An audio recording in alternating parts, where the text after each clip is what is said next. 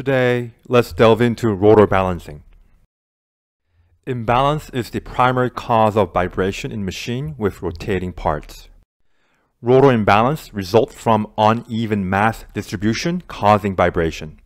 Vibration raised from imbalanced mass interacting with radial acceleration during rotation. The classification of rotor can be determined by conducting a critical speed analysis. BNK simply defines that a rigid rotor is one whose service speed is less than 50% of its first critical speed. Above this speed, the rotor is considered flexible. In ISO spec, you can classify the rotor to 5 classes. Depends on the classification of the rotor, it differs on how you approach balancing. Let's start with rigid rotor, class 1. Static balancing in rigid rotors involves resolving forces and adding correction masses in one plane. Couple imbalance occurs when two equal mass are 180 degrees apart, while dynamic imbalance combines static and couple imbalance. And rigid rotors usually require two planes for balancing. So where should we correct imbalance? When there is a heavy mass in between the bearings, the correction plane will be at the ends of the heavy mass as shown in this figure. Here is another example. For impellers on a shaft at each end, correction should be made at the impellers.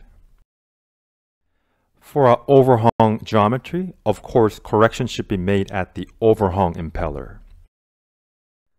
Let's shift our focus to flexible rotors and their correction. For flexible shaft, start with low-speed balancing for static and coupled imbalance. Then rotor dynamic analysis can help to guide mode shape balancing at high speed. Again, mode shapes are key to modal balancing, and balancing plane selection relies on operator's experience and rotor dynamics. Please explore part 6 of my video for more on mode shapes. For flexible rotor, correction plane is shown here based on the relevant mode shapes for the first critical mode.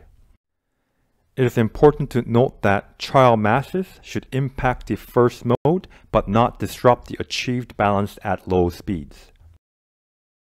Here is an example of the second critical mode.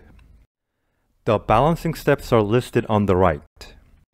Repeat with child masses until imbalance is within the acceptable limits. The goal is to minimize imbalance effect on service speed and overspeed. Alright, this is all I have for you today. If you like this video, please subscribe my channel. Thanks for watching, and I'll see you in my next video.